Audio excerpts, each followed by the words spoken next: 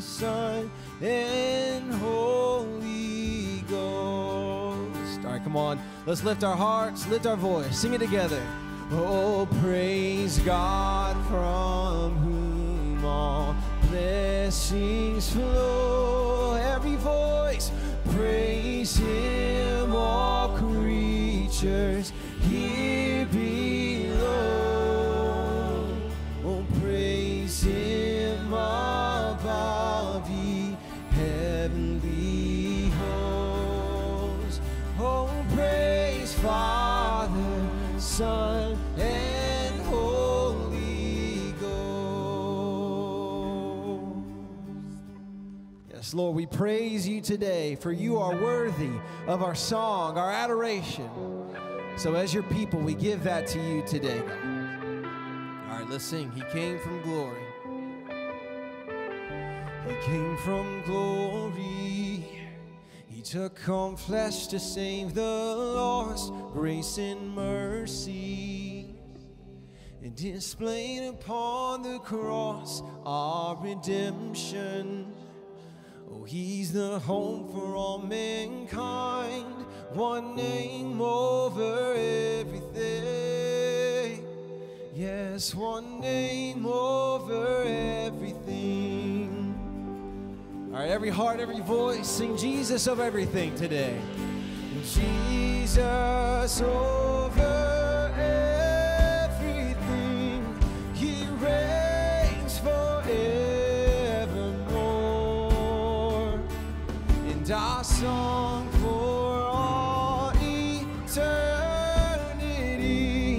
that Jesus Christ is Lord. Thank you, Jesus. Who can rival our resurrected King in one moment? Oh, He brought death to its knees, all the power, oh, and all authority to one name over everything. Yes, one name over everything. We sing Jesus, Jesus over everything. He reigns forevermore. Our song for all eternity, that Jesus Christ is Lord. Oh, we sing Jesus, Jesus over everything. He reigns forevermore. Our song for all eternity, that Jesus Christ is Lord. Oh God, may that be our song. Jesus Christ is Lord. Jesus. Yeah, come on, let's declare His name over fear. Oh, over fear, over shame, over all anxiety, over troubles and all pain, over sickness and disease. For He reigns on the throne. All praise to Him alone. One name over everything. You're over death and all sin, over hell, over the grave. Darkness bows, demons flee at the mention of His name. For He reigns on the throne.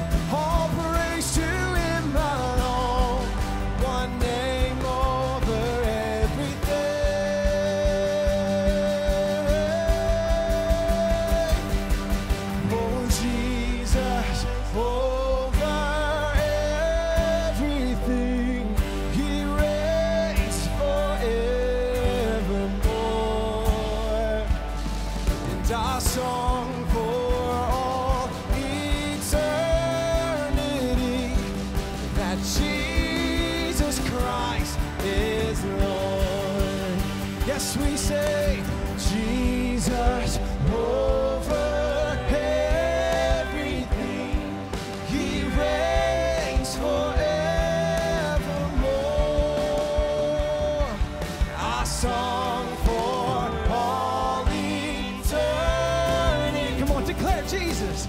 Jesus Christ is Lord. Our song will be our song for all eternity,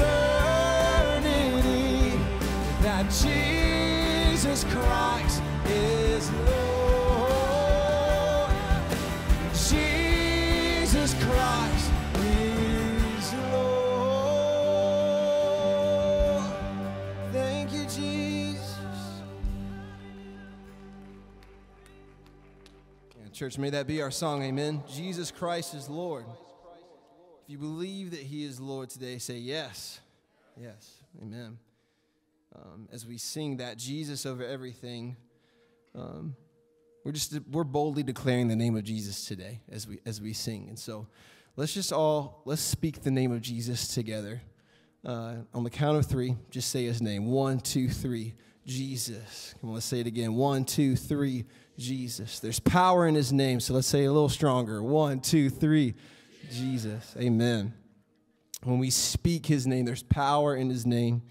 I'm going to read Philippians 2, starting in verse 8. He says, Jesus humbled himself in obedience to God and died a criminal's death on a cross. Therefore, God elevated Jesus to the place of highest honor and gave him the name above all other names, that at the name of Jesus, every knee should bow in heaven and on earth and under the earth, and every tongue declare that Jesus Christ is Lord, to the glory of God the Father. Jesus has the name above every other name. So his name is the one that is worthy of our praise. And I believe this morning that his name is worthy to be said, not just to be thought about. We know the power in Jesus' name. It's another thing to speak the power of Jesus' name. Amen? To actually put it into the atmosphere and say the name of Jesus, and know that the sound of Jesus' name, every knee should bow, every tongue confess that Jesus Christ is Lord. And so today we're going to sing a new song called I Speak Jesus. And so it's just giving us as the church the opportunity to speak the name of Jesus and declare his name, his power over our families, over our circumstances, over anxiety and depression. And we say, as we sing that, as we speak his name, we are saying, Jesus, your name is above everything. Your name is over everything. So nothing else can stand, because everything has to bow at the sound of his name. So as a church, let's step in today. Let's speak his name with boldness in our heart. And let's worship together. Let me see. I'll teach you the chorus quick. It goes like this. Your name is power. Your name is healing. Your name is life. Oh, break every stronghold. Shine through the shadows. Burn like a fire. Let's try singing that together. Your name is power. Oh, your name is power. Come on, let's sing. Your name is healing. Your name is life. Break every stronghold. Break every stronghold. Shine through the shadows. Burn like a fire. Jesus, we sing and say the name of Jesus today. All across the room, just say Jesus. Say Jesus. Jesus, Jesus. I just want to speak the name of Jesus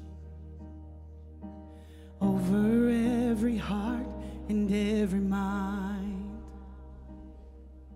'Cause I know there is peace within your presence.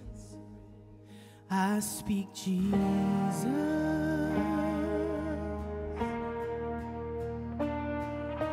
And I just want to speak the name of Jesus till every dark addiction starts to break,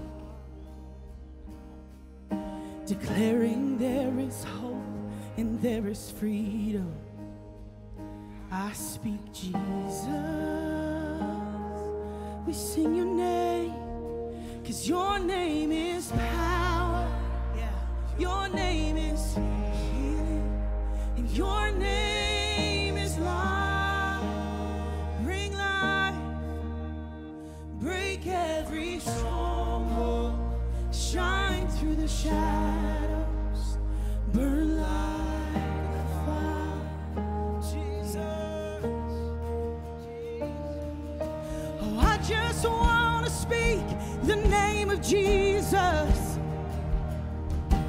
over fear and all anxiety. To every soul held captive by depression, I speak Jesus. Oh, oh, 'cause your name is power. Your name is healing. Oh, your name is life.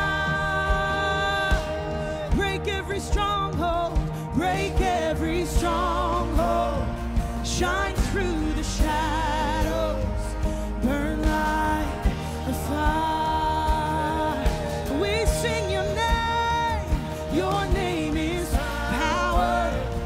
Your name is healing. Your name is life. Oh, break every stronghold.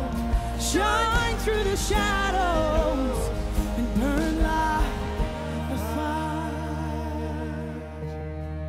All right, sing this with me. Shout Jesus from the mountains and Jesus in the streets. Jesus in the darkness over every enemy. And Jesus for my family, I speak the holy name of Jesus. Oh, oh, oh. Shout Jesus from the mountains and Jesus in the streets. And Jesus in the darkness over every enemy. And Jesus for my family, I speak the holy name, Jesus. Your name is power, and your name is healing, and your name is life. Hallelujah. Break every stronghold. Shine through the shadows.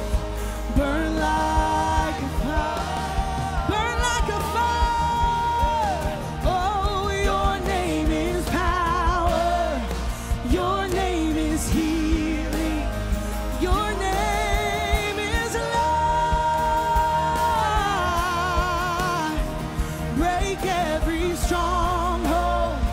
Shine through the shadows. Burn like a fire.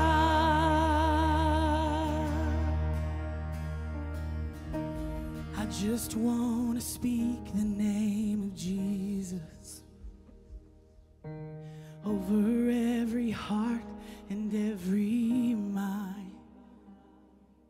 'Cause I know there is peace within your presence. I speak Jesus. Oh, Jesus. And we have been given access to the power of Jesus' name through the Holy Spirit. So here in this moment, with faith and belief, we can speak and declare and sing the name of Jesus over our lives, over the lives of people we love. So let's declare this together. Let's sing it out. We shout Jesus from the mountains, and Jesus in the streets, and Jesus in the darkness over every enemy. And Jesus for my family, I speak the holy name, Jesus. Shout Jesus, shout Jesus from the mountains, and Jesus in the streets, and Jesus in the darkness over every enemy. And Jesus for my family, I speak the holy name, Jesus.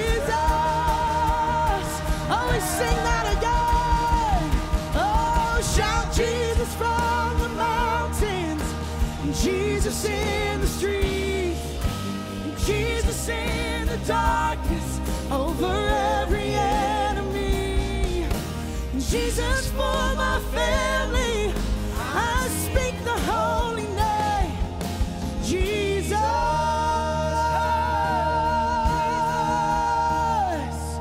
Jesus. Jesus. We declare the name of Jesus. There is power in the name of Jesus.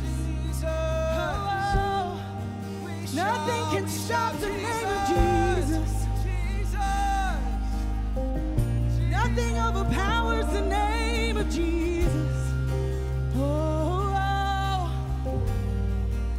'cause death could not hold you. The veil tore before you. You silenced the most. Yeah, come on, church. Sing it out.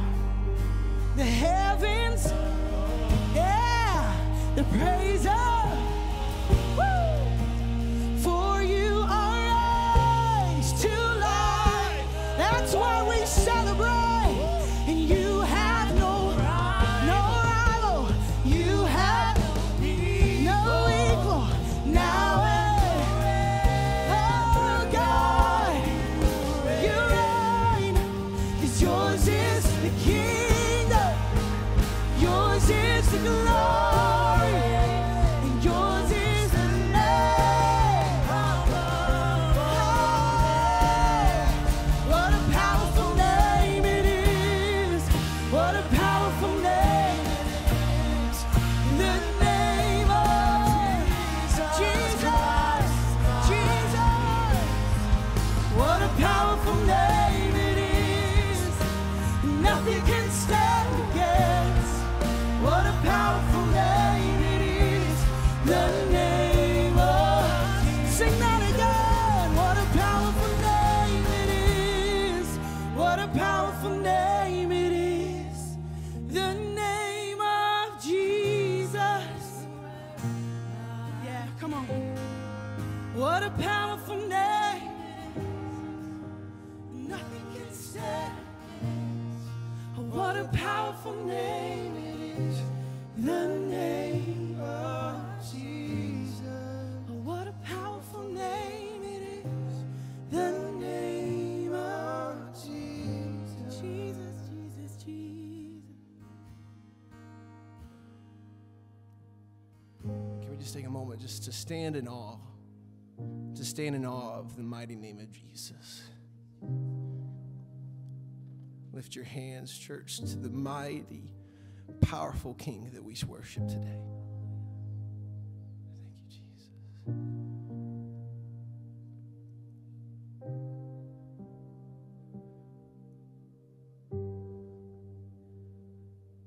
We love you, God. We love you, Jesus.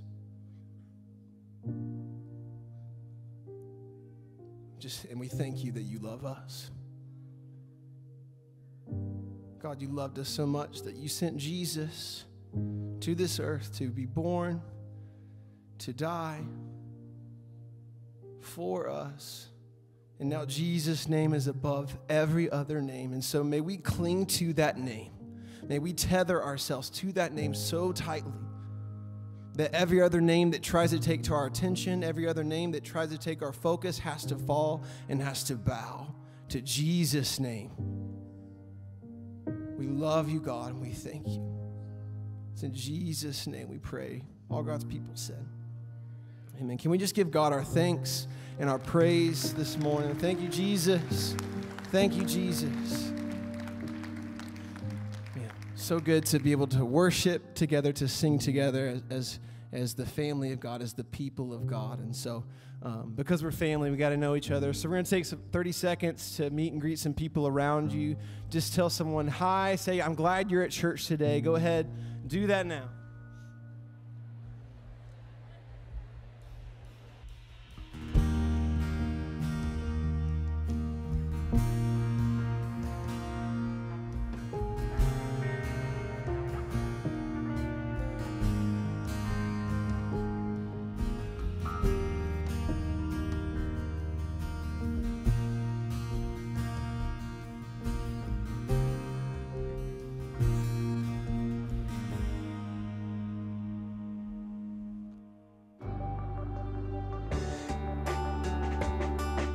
Hi, I'm Mike, Communication Director here at Central. We hope you've enjoyed this time of worship today.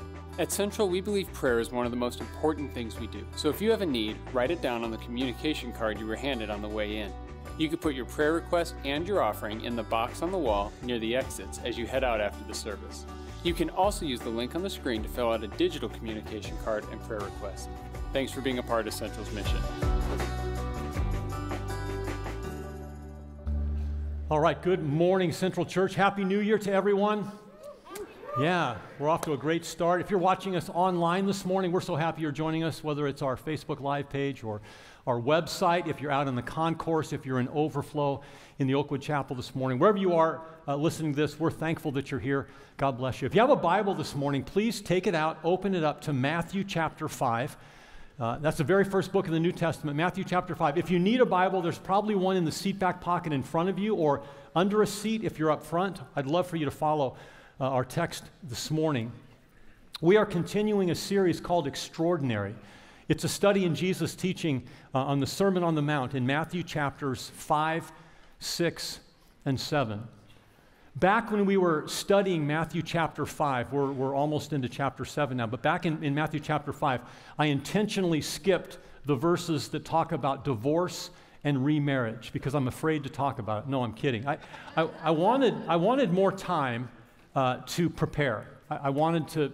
It's a complicated subject. It's a controversial subject, and so I wanted to do it right.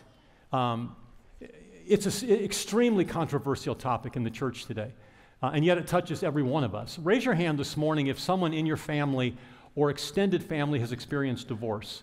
My hand's up. My daughter experienced divorce. It seems like nearly half of the appointments that I have in my office during the week are related to the issues of marriage or divorce. It's a challenge, and yet it's one that we need to talk about. We need to deal with that. Many of you are both divorced and remarried, and some of you have been hurt by the church as a result of that decision. The very community that should have offered you truth with grace instead offered you condemnation and hurt. And I'm so sorry for that. And my commitment in this teaching for the next 2 weeks is to present this topic in a truthful way, but really married to grace. We can't be afraid of truth. Truth is the standard. God's truth, when I say truth, God's biblical truth is the standard by which everything in life we align ourselves with. We live according to God's truth. And even when we fall short of God's truth, grace meets us there, doesn't it? And that's the wonderful promise of His grace. And yet, we never lower the standard of truth in order to accommodate our own opinions or our own desires. And that's going to be the challenge for some of us as we talk about this issue of divorce and remarriage from a biblical perspective. It is not allowing our own desires or our own opinions override biblical truth. And so my challenge is that you're open-minded, you're ready to receive from the Lord, and that you take, I may not be 100% accurate. Like, I may not have it all correct perfectly. So you're going to need to take the scriptures that I present, you're going to need to take my thoughts and take those to the Lord, study, search on your own. Don't just take my word for it. But this is something that you need to come to an understanding of biblically for yourself. And so we're gonna. I love what William Sanford Lasore. William Lasore was a professor at Fuller Seminary where I attended, and he said this. He said, "We have nothing to fear from truth. Only ignorance can hurt us. New truths, by new truths, truths that are new to us, things that we learn. New truths always challenge old opinions. But new truths never destroy old truths. Truth is truth. God's word says His truth is forever settled in heaven. The truth doesn't change. They merely separate truth from falsehood." And so our text this morning, we're going to start in the Sermon on the Mount, back in Matthew chapter 5. There's only a couple of verses, 31 and 32, that deal with the issue of marriage, divorce and remarriage.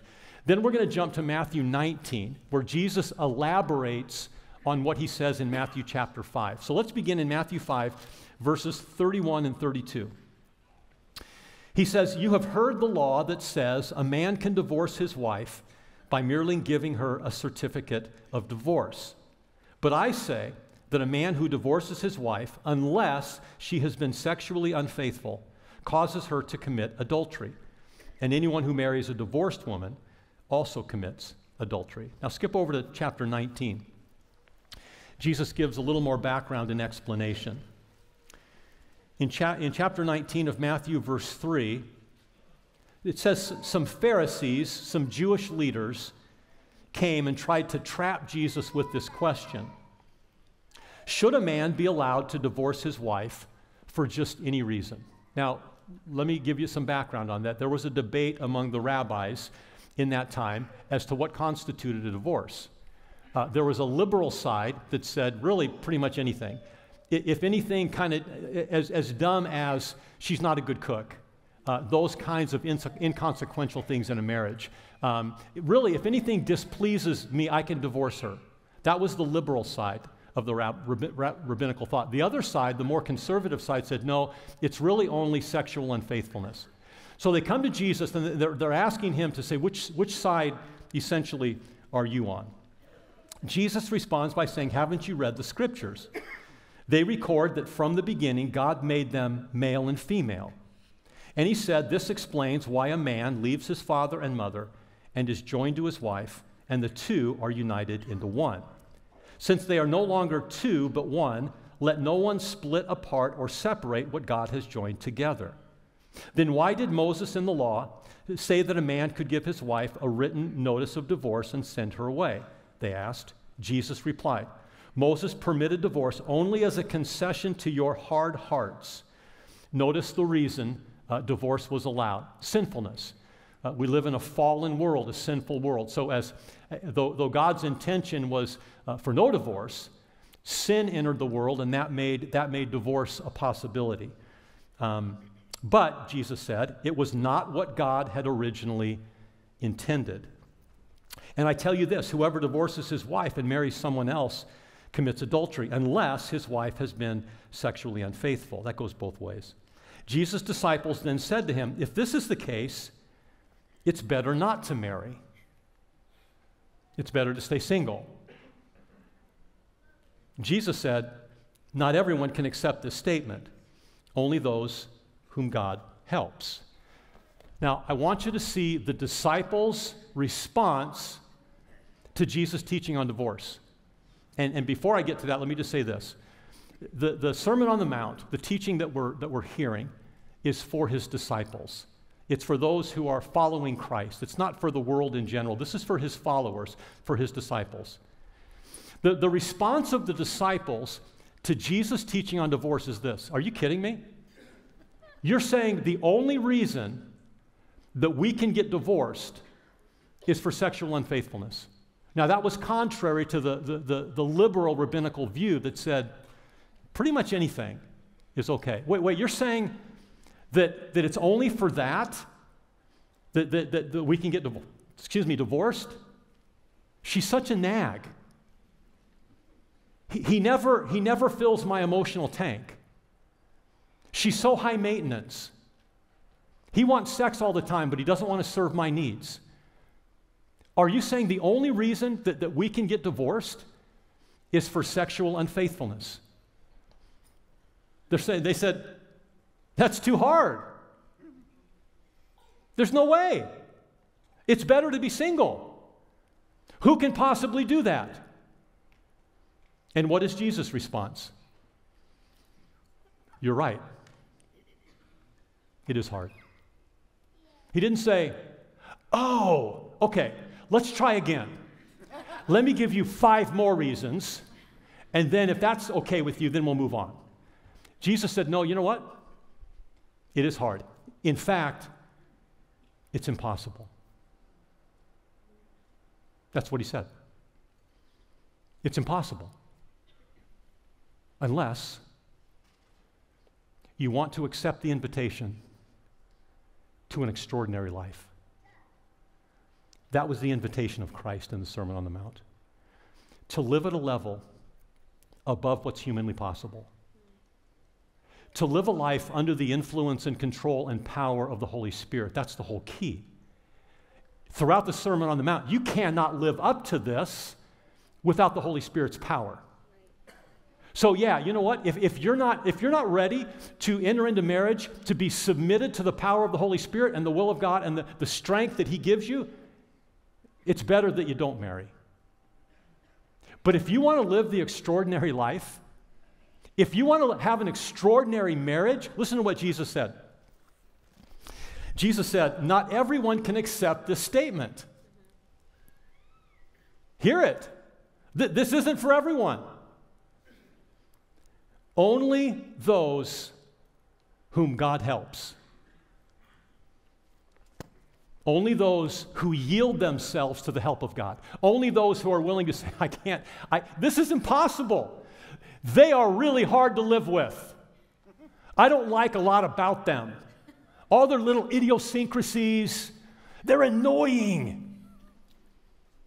Okay, then don't get married. But if you want to live an extraordinary life, it's only by the power of the Holy Spirit. And if you want to get married and you want to have an extraordinary marriage, it's only through the power of the Holy Spirit that that's possible. Lord, this morning we come before you and ask that the words of Christ would be revealed to us in a powerful way. That we would not lower the standard of truth to accommodate our own desires, opinions and feelings, but we would allow truth to govern our lives and our decisions in Christ's name. Amen. Amen. All right. There are 4 what I found to be traditional views in the church regarding divorce and remarriage. They don't all agree. They contradict each other. So not all of them are right. So what I want to do is I want to present what I think is biblical truth, married to grace, as related to these 4 views. I'm going to give a biblical response to them. Here are the 4 views. The first is this: no divorce. That's the first view. No divorce. The people that hold to that view in the church say that Jesus, they take his words literally when he says, Moses allowed you to write a certificate of divorce because of the hardness of your heart, but it was not that way from the beginning. Never God's intention. So if it's not God's intention, it can't be our intention. So when you make the decision to get married, you understand what God's plan is from the beginning. It's not divorce. The second view is divorce, but no remarriage. Divorce, but no remarriage. So in that view, they say that Jesus' teaching allows an exception for divorce. But if you remarry, that constitutes adultery because you have been joined together, one flesh, with that person, and divorce doesn't dissolve that. And so if you enter into another relationship, another marriage with someone else, that's essentially tantamount to entering into an adulterous relationship. Okay? The second part of that belief or that view related to divorce and remarriage is that you only get one shot in this, that marriage isn't required. Marriage is optional. So you think seriously about it. You consider it. And you recognize that if I commit myself to this, then I'm committing myself permanently, right? I'm committing myself for life. So the second view says, okay, divorce is okay, but remarriage is not. I don't agree with that view. I believe there are legitimate biblical reasons why a person can be both divorced and remarried. But I love the attitude of that view. Let me tell you why. I love the attitude that says marriage is so serious that you need to enter into it as though you only get one shot. It's not like, if this doesn't work out, then I'll just remarry, I'll just find another partner. I like the view that says, no, you need to consider, this is your one shot. Pray through it. If you're here today and you're not married and you're thinking about getting married, man, take that serious. This is the most important decision you'll ever make other than accepting Jesus Christ. So pray through it. Get wise counsel. Wait on the Lord. Make sure this is the absolute right person and approach this as though I don't get plan B. I don't get 2 and 3 opportunities to make this thing work. I just get one. I say that to say I wonder how many marriages would not end in divorce if the couples thought, if I can't make this one work, I'm going to be single the rest of my life. If I can't make this one work, I don't have the privilege of getting remarried. I said I don't agree with the view because I believe there are legitimate reasons to get divorced and remarried, but I like the attitude of, you got to take this seriously. Enter into this as though you don't get a second chance. You've got to make it work. As challenging and as difficult as it might be committed to working through it. Okay? All right, that's view number 2. View number 3 is divorce and remarriage are okay, but only for 2 reasons, which we'll talk about in a minute. Okay? Divorce and remarriage is okay, but only for 2 reasons that we'll talk about in just a second. View number 4 is the exact same as number 3. Divorce is okay, remarriage is okay, for those 2 reasons, plus a few others. Okay? So you see the spectrum here? No divorce, divorce and remarriage with lots of options as to why you can get divorced and remarried. Okay? So that's kind of what we're looking at in this. And so I want to give a biblical response to those 4 views. The first thing I want to say is this. God intended marriage to be lifelong between a man and a woman. God intended marriage to be lifelong between a man and a woman. There's 3 important parts of that statement. Here's the first. God intended. That means God created marriage. It means God has a plan for marriage. It means that God has revealed his plan to us in Scripture. So God created marriage. He instituted marriage. He gave it to man. He has a plan for marriage that he has revealed in his word. In other words, God has intentions. So he's revealed those. The first intention that God reveals in Scripture for marriage is that it's to be lifelong. It's to be permanent. That's the first thing that God wants us to understand about marriage, is it's a lifelong commitment. The second thing in that statement that God reveals in his word, we already read the Scripture, is that marriage is between a man and a woman, a male and a female, according to your biological sex at birth. So marriage is reserved in God for a man, a male, and a female, and it's to be a lifelong commitment. So what would we expect to see in Scripture if that's God's intention? If it's God's intention that marriage be lifelong or permanent until death. Now, I should have said this at the beginning. In all 4 of those views, if one of the spouses die, then remarriage is acceptable. So none of them say if your spouse dies, you can't remarry. They all say death is in a different category. So death releases you from that marriage and you can enter into another marriage, okay? So what would we expect to see in Scripture if marriage is supposed to be lifelong? We would expect God to put things into place in the marriage relationship that would help it to be lifelong, right? So the first thing is this. Marriage is supposed to represent the relationship between Christ and the church. Marriage represents the relationship between Christ and the church. This is a New Testament revelation from an Old Testament scripture, Genesis 2:24. In the New Testament, when Paul talks about it in Ephesians 5, here's what he says. He says, "For this reason, a man will leave his father and mother and be united or joined to his wife, and the two will become one flesh." That's the marriage relationship. This is a profound mystery, meaning it was hidden in the Old Testament, but now that Christ has come, it's revealed in Christ. What's the mystery? That this marriage relationship reflects the relationship between Christ and the church. So what does that mean? That means that for New Testament disciples, New Testament believers that have the revelation that Christ is the Savior, and read the scripture that says God's intention from the beginning, that was when Christ came, the relationship between a husband and a wife would be reflective of the relationship between Jesus and the church. What that means is when you as a Christian, again, we're talking to Christians, when you as a Christian enter into marriage, you are not only embracing the benefits of marriage, and there's many. What are the benefits of marriage? Companionship, encouragement, support, prayer, love, sexual pleasure. There's a lot of benefits to a marriage relationship. But this verse says that if your marriage is supposed to reflect the relationship between Christ and the church, that you not only, as you enter marriage, embrace the benefits of marriage, but you embrace the calling of marriage. The calling of marriage. God has a call on his people that get married, and that is that they commit in their marriage to reflecting the relationship between Christ and the church. You commit to that.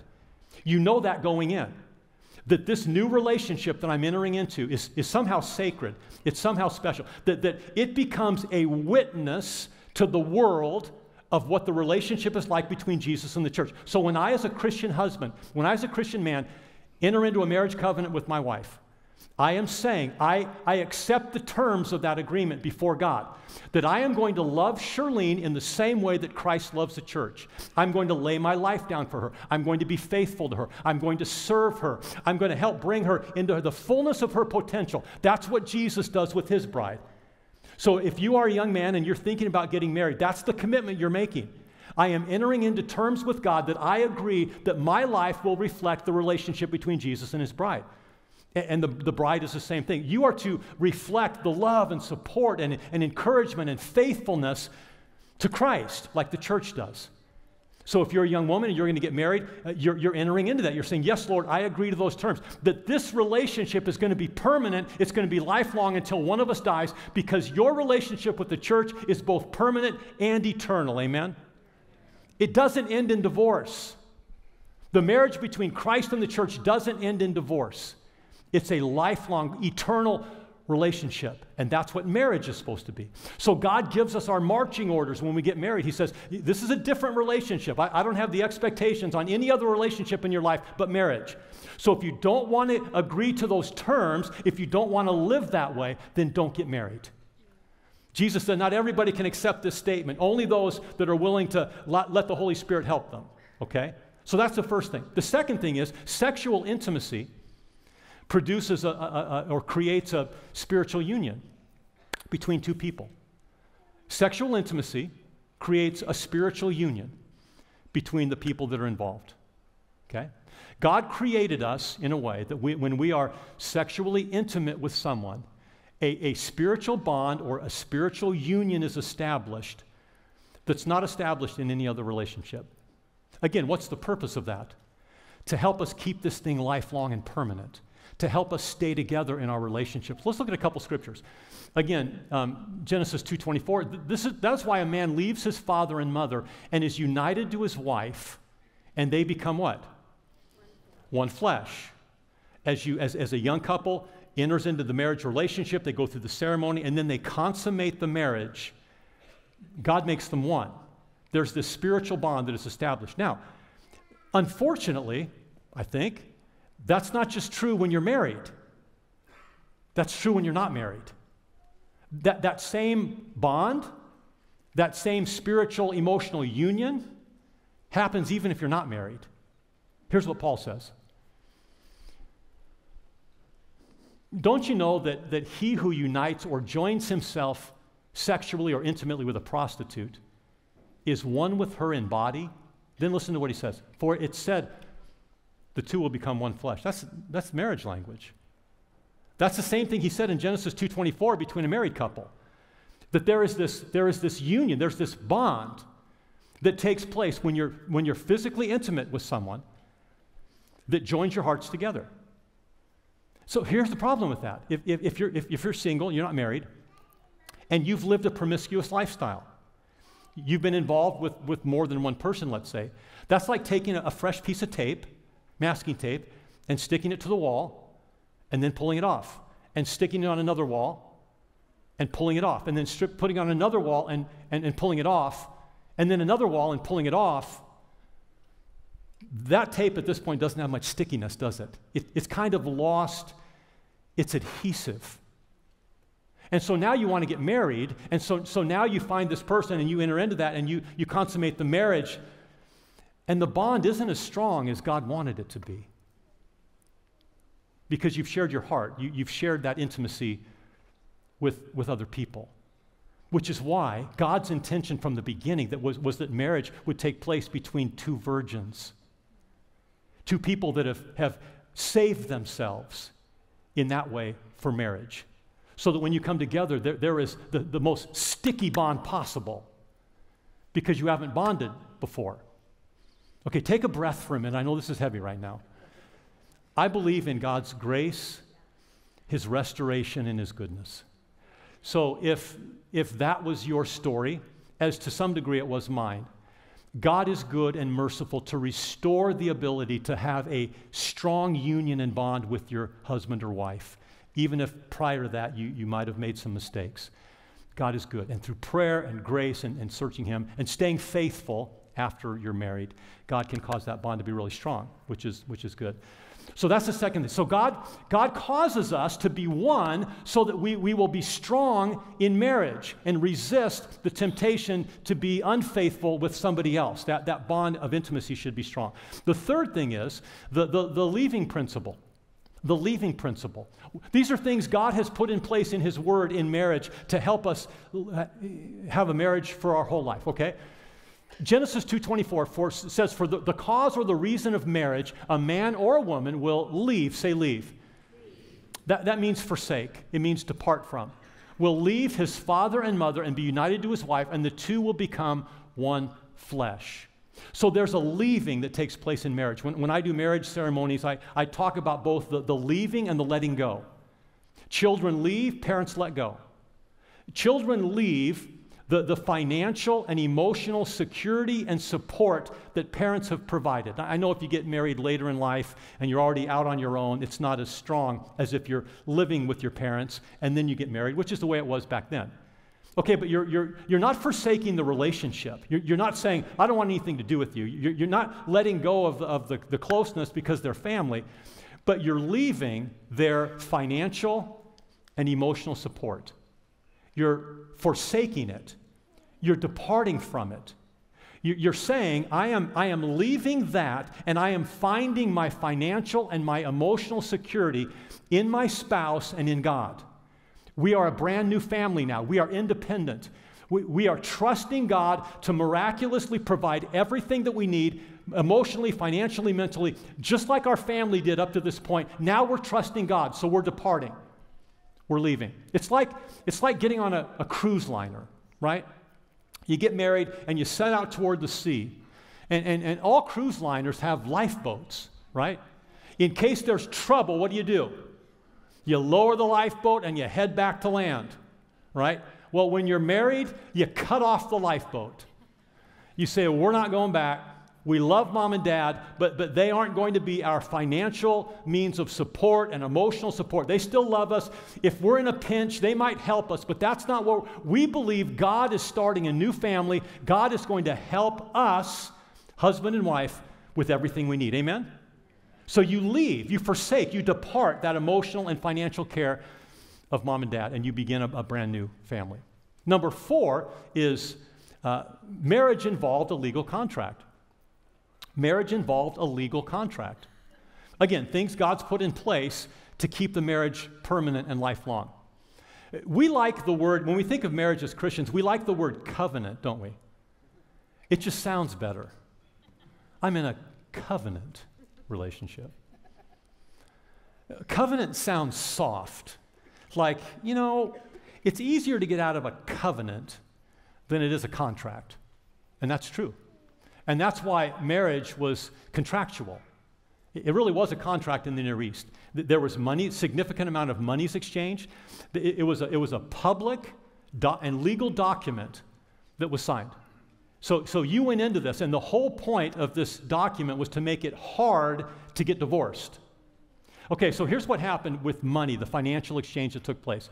When a man wanted to marry a woman, he would go to his father, ask her hand in marriage, and then if he approved, he would give him, the father, a bride price, which averaged in those days to be about 10 shekels, which was equivalent to almost a year's salary. Guys, how much do you make a year? Okay? You paid the old man that much money to get her. Okay? You said, I love her, I want to care for her, I know that she does a lot around the house, and so here's some money to pay for the loss. Almost a year's salary. The father then would give a dowry to the bride. The dowry was usually more than the bride price. This is a lot of money, and that's why there was a contract. That's why there was a legal certificate, because there's a significant exchange of money. The bride and the groom also would exchange expensive gifts They were called tokens of covenant. We do that in our culture, don't we, with rings? We exchange something of value to say we're all in, we're into this thing. So the reality was, if that couple got divorced and it was the husband's fault, if he was unfaithful, he had to give the dowry back to the dad. Okay, so they could spend the dowry. They could use it for living expenses, getting a home, whatever it took. So that thing's probably evaporated now. So he's got to come up with a year's salary, almost to get out of this relationship. How many of you, he'd probably go like, is this worth it? Like, I'm gonna give away a house or a house payment or whatever it is, or maybe I should just work it out. If it was the bride's fault, he got to keep the dowry. So the thing that the whole purpose of this certificate, this marriage document, which was contractual, was to make divorce hard. Like, to make them think, do I really want to do this? And that's what the marriage covenant or contract is supposed to do. You share vows. You make commitments in sickness and in health, for better, for worse, in good times and in bad times. Before God, I promise to these witnesses, to my spouse, and to God, I'll be faithful. It's contractual. It's a legal document before God that we need to take seriously. And so it ought to be difficult to get out of that. The fifth thing that God adds to bring permanency to a marriage is children. Children. So most people that get married when they're young, if they're young, have the ability to produce children, to have offspring. Some don't. Some it gets delayed with fertility issues or whatever, and some end up adopting. And some never have their own children. That's okay. But for my point, God allows us in our youth to have kids. Grandparents don't you see the truth of why God allows people to have kids when they're young? Every time we're with the grandkids, it's like, I see why we don't have kids now, little kids, trying to chase them around. We're too old to do that. But when you're young, he allows you the privilege of having children. That adds a whole new layer of responsibility to your life. When children start coming into the family, this isn't just I've made a commitment to reflect the relationship between Jesus and the church. Now I've made a commitment as a Christian man or a Christian woman to raise these children in the ways of Christ. I've made the commitment to teach them what God is like. I've made a commitment to show them what a loving relationship is like in marriage. How many of you know children need the security of two parents that love each other? They need the security of seeing a couple that call themselves Christians working out problems, overcoming offenses, dealing with betrayal, dealing with dishonesty, dealing with hurts in relationship, and pushing through and overcoming through the grace of God. They need to see the reality of life lived as Christians. And when you begin to have children, there's this whole new layer of responsibility. In Malachi chapter 3, when Malachi is talking about the unfaithfulness of the Jewish husbands at that time, he says, you've left the wife of your youth. You've been unfaithful to her. And then he says, what is God's desire? And he says, godly offspring, godly kids, raising kids as husbands and wife to know, serve, and love God, to understand what faithfulness is. So we have a responsibility to model that and teach that to our children, what it means to be a follower of Christ. That's one more layer that God sets in place in a marriage to make you understand this is supposed to be permanent. Divorce has an incredibly profound negative impact on children in their lives. If you're a child that's been experienced divorce by your parent, you know what I'm talking about. It creates lots of difficulty. The other thing is, if you're divorced and you have children and now you're sharing custody, you have no idea if your ex is raising them when they're with them in Christ. You have no idea what they're being taught. There's no guarantee. So that ability to control their spiritual upbringing, you just lost that in many cases because you can't guarantee they're going to raise them in the ways of Christ. So all to say, take seriously these 5 things as you enter into the marriage relationship. Jesus said it's not for everyone, but if you do want to enter into that, you can only do it by the power of the Holy Spirit. All right, so let me say this. That was the first point. How are we doing on time? Oh, I've got 4 minutes. Good. Okay. Point number 2 is God approves divorce in certain circumstances. God approves divorce in certain circumstances. I can finish this in 4 minutes, I guarantee it. All right? Matthew 19:9, Jesus said, I say to you, whoever divorces his wife except for, everybody say except for. That's the exception clause. Whoever divorces his wife except for sexual immorality. In other words, Jesus is saying there is a reason that divorce is acceptable. Not required, but allowed. And again, I suggest that if you fall sexually, that you try to work that out. I think in the long run, that's going to be the best thing. I get that if this is repeated over and over, that changes the game. Jesus said, let's go back. Jesus said, divorce is acceptable if there's been sexual immorality or unfaithfulness in that area. Paul says the same thing. Let me give you the situation here. This is the first century. Jesus came, died on the cross, resurrected, goes back to heaven. The gospel is now being preached throughout Israel, and people are getting saved, right? And so now you've got a husband and a wife that are both unsaved when they get married. They're not Christians when they get married. Now, after they've been married for a while, one of them becomes a Christian. One of them hears the gospel and becomes a Christian. Well, their life changes. Maybe they don't want to party anymore. Maybe they want to go to church all the time now. Maybe they want to give their money to the church. All of a sudden, their whole life has changed because of Christ. And the non-Christian's going, that's not who I married. That's not what I signed up for. We used to go out and have a good time. Now you don't want to do that anymore. And I don't want to give my money to the church. And I don't want to go to church every Sunday. I don't have that desire. And the non-Christian says, I don't want to be married to you now, and leaves. That's what Paul's talking about. To the rest I say, not the Lord, not the Lord, meaning Jesus didn't address this directly, but under the Holy Spirit's influence, I'm telling you, if a brother, a Christian, has a wife who is not a believer and she is willing to live with him, he must not divorce her. And if a woman has a husband who is not a believer and he is willing to live with her, she must not divorce him. But if the unbeliever leaves, let it be so. The brother or the sister is not bound in such circumstances. God has called us to live in peace. Now, this is interesting to me because I've known lots of couples where one of them is a Christian and one of them is not. And the one that's a Christian, is really a good person. They're loving, they're kind, they're forgiving, they're gracious, they're honest. And who wouldn't want to be married to someone like that? Even if you're not a Christian, why would you not want to be married to someone like that? And the relationships that I've known, the non-Christian wants to stay married. And Paul says in that case, if you're a Christian, you've got to stay in the relationship, stay married, because you might win them to Christ. Your influence could help them to become a Christian in their life.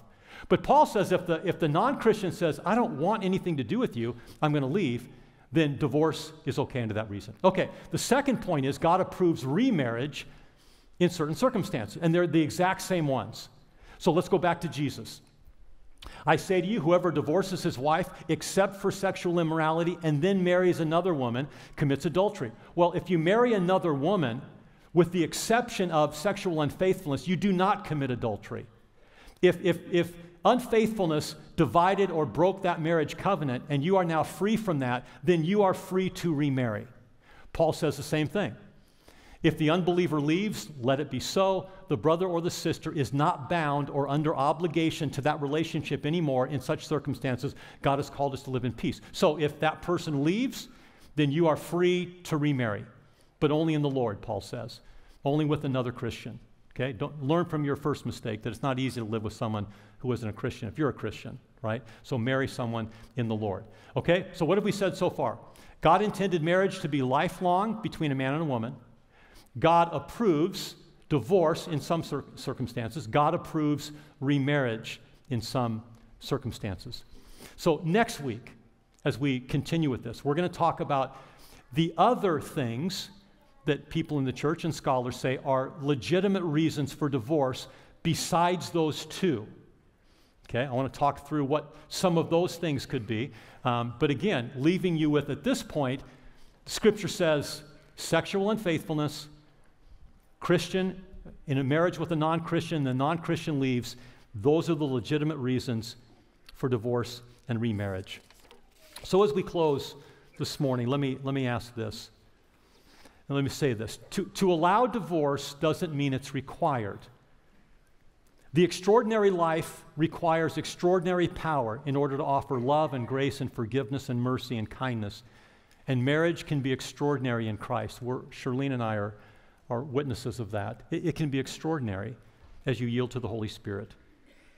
If it feels too hard, it's because it is. And you need the grace and the power of Christ to make it work. And Jesus is calling us and empowering us to live extraordinary marriages. So let me say this. Are you married? Find the grace to stay married if possible. Are you divorced? Then live in the realm of God's forgiveness and God's grace and move on. Are you divorced and remarried? Then make Jesus Christ the center of this marriage. Make this marriage permanent and lifelong by bringing Christ into it. Are you single? Be wise. Approach this possible marriage as though you just get one shot and you're going to make sure this is right. If you need prayer this morning, if you'd like prayer on anything related to marriage, divorce, remarriage, something got stirred up today, we're going to have some folks in our prayer chapel, which is out the doors to your left and around the corner, just for some confidential private prayer if you'd like that. If you have a prayer need for anything else today, we're going to have our people up here to pray for you. Don't let pride get in the way. If you need prayer this morning, come on down and we'll pray for you.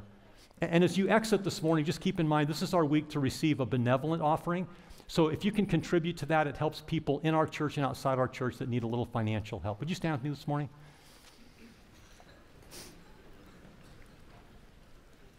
And let me say this in closing. I wanted to say this. I mentioned the Next Gen, the Res Gen Men's Summit on February 4th. We're going to put, Tom Henderson is here. Guys, if you need help in your marriage, you need to become the man God wants you to be a better husband. Man, you need to be at this thing. It's going to encourage you and inspire you to become the absolute best that God wants you to be. Let's pray. God, this morning we thank you for the truth of your word, and we pray that you would help us to understand it and help us to apply it in our lives, to make truth the highest standard of living. And Lord, I pray that you'd bring comfort and encouragement and grace to those hearing today. In Jesus' name, amen.